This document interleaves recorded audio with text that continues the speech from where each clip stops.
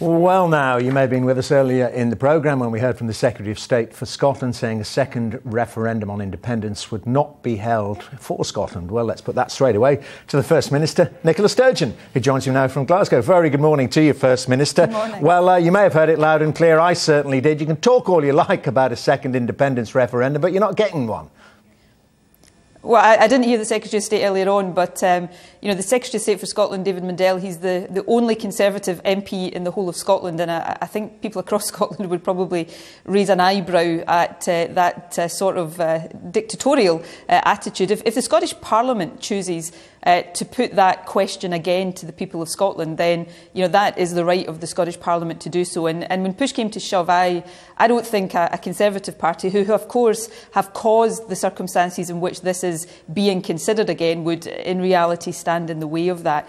But my focus just now is on trying to do everything I can to protect Scotland's interests in these circumstances, trying to work with others to avoid a hard Brexit for the whole UK, putting forward reasonable proposals that would help Scotland to stay in the single market, even if the rest of the UK leaves. But if all of that fails, then yes, I'm being very clear. I think the people of Scotland would have the right at that point to decide whether they wanted to be taken out of the single market by the Conservative government or whether we wanted to opt to pursue a different path.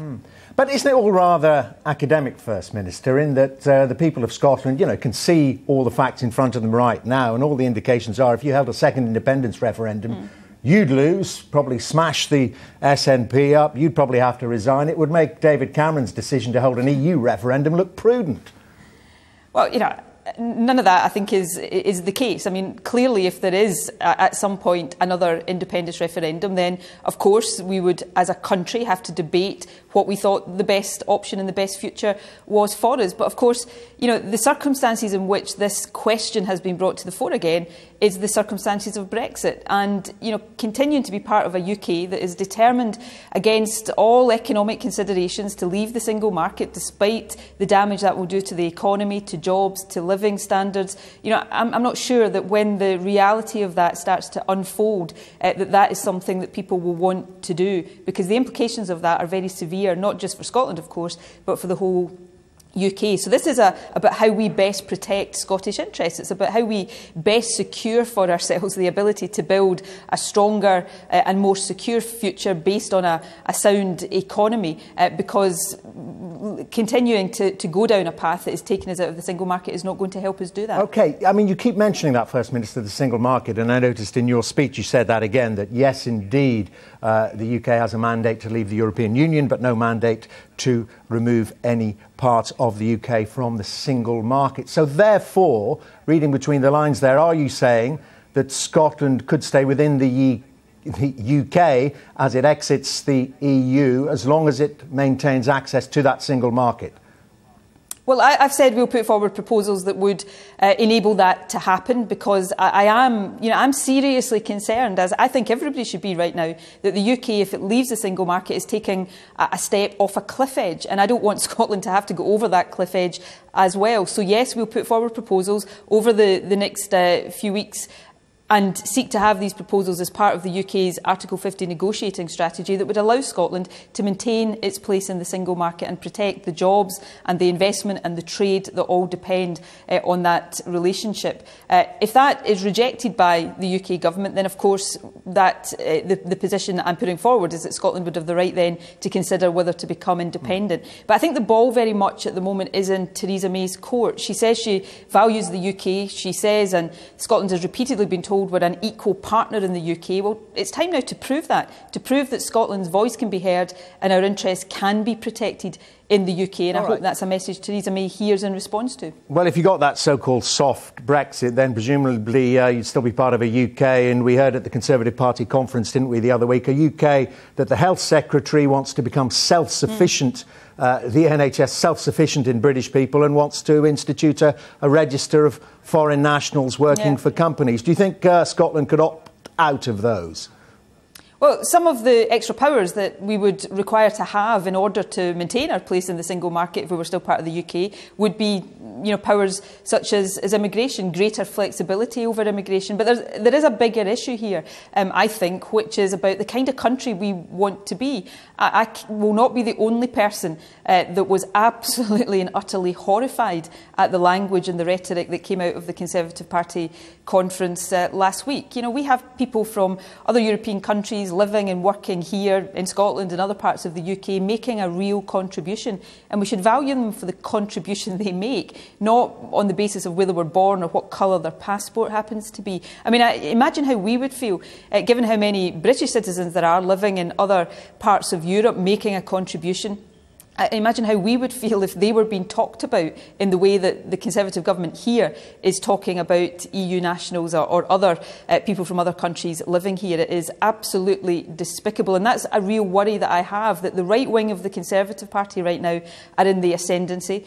They're hijacking the Brexit vote to turn it into the hardest of hard Brexit votes. And I don't believe a majority of people, not just in Scotland but across the UK, want to be part of a country that is insular, inward-looking, closing our borders and sounding increasingly xenophobic. And, there is a choice emerging here about the kind of country we want to be. And those of us who want it to be progressive, open, internationalist, outward-looking really have to stand up and be counted. Well, you said in your speech, and you more or less said it there, Scotland cannot trust the likes of Boris Johnson and Liam Fox to represent us. When you read this letter that Boris Johnson wrote a couple of days before he came out for leave, saying we should remain, does that confirm you in that statement, in that thinking? It doesn't surprise me. I don't think anybody really doubts that Boris Johnson was making a calculation in deciding which side of the Brexit argument to come down on that was based not on the merits of that argument, but probably on what he thought was best for his own political advancement. Now, of course, all of us, including politicians, we often weigh up different arguments. So in a sense, there's nothing surprising about that. But, I think Boris Johnson was making a calculation that was about his political interests, not about the interests of the country. And, if we cast our minds back to the referendum after he had come out for the Leave side, Boris Johnson said leaving the EU didn't mean leaving the single market. And that's, part of the reason why I say there is no mandate right now to take the UK out of the single market. And I don't believe there's a majority in the House of Commons for it either. OK, well, we know your overall thinking of the Conservative government, but just within that narrow but very important focus, is there common cause to be made for your MPs in Westminster with those Conservatives who stick their head above the parapet and oppose a hard Brexit?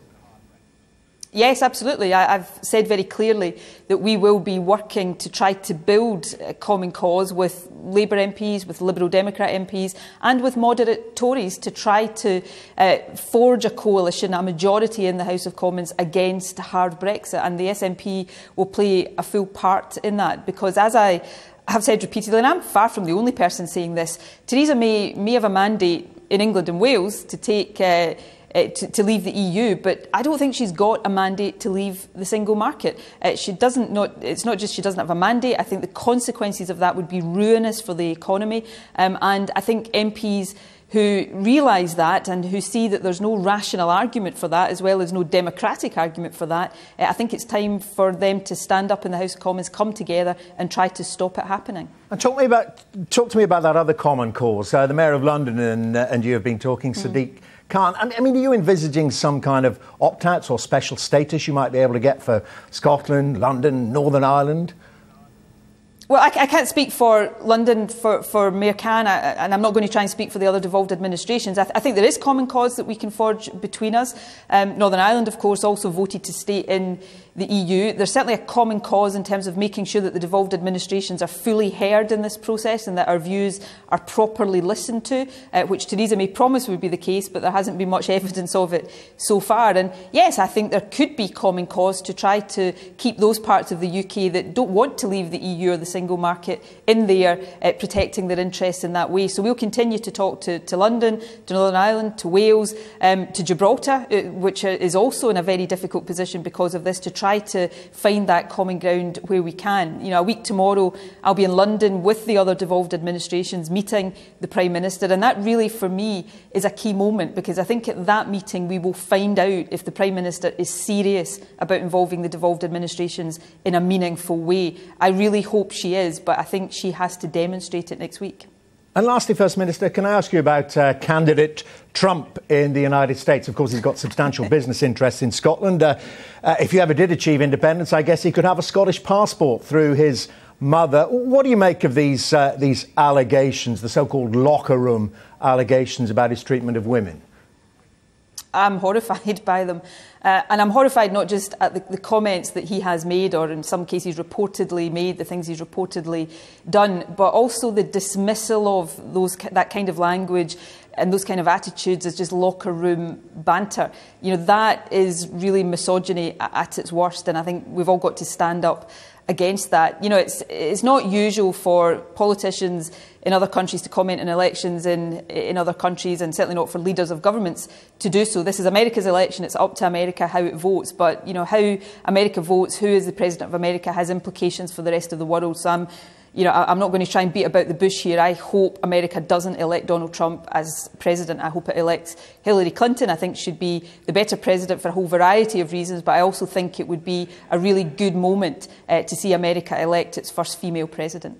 And if he comes over to visit some of his golf courses, whether he's president or not in the future, comes over to Scotland, I mean, I don't know, if there were any complainants in Scotland, do you think there would be a case for Police Scotland interviewing him? Oh, look, you know, I think you're getting ahead of yourself here. I mean, obviously, Police Scotland has an obligation to investigate any allegations of criminal activity wherever and whoever they might be by if it's committed in Scotland. But I'm not aware that that is the case. So I think I would be taking speculation a bit too far to start to go into answering that question in any great detail. But nevertheless, on the basis of his comments on Muslims, you'd like to see him not allowed to come to the UK anyway. Well, look, I took away his status as a global Scot. You know, our Global Scot network is people who have connections to Scotland, who then promote Scotland overseas. He was appointed as a global Scot by Jack McConnell when he was First Minister of Scotland. I rescinded that after he made the comments about Muslims, because I didn't think that was the kind of person that we should have promoting Scotland.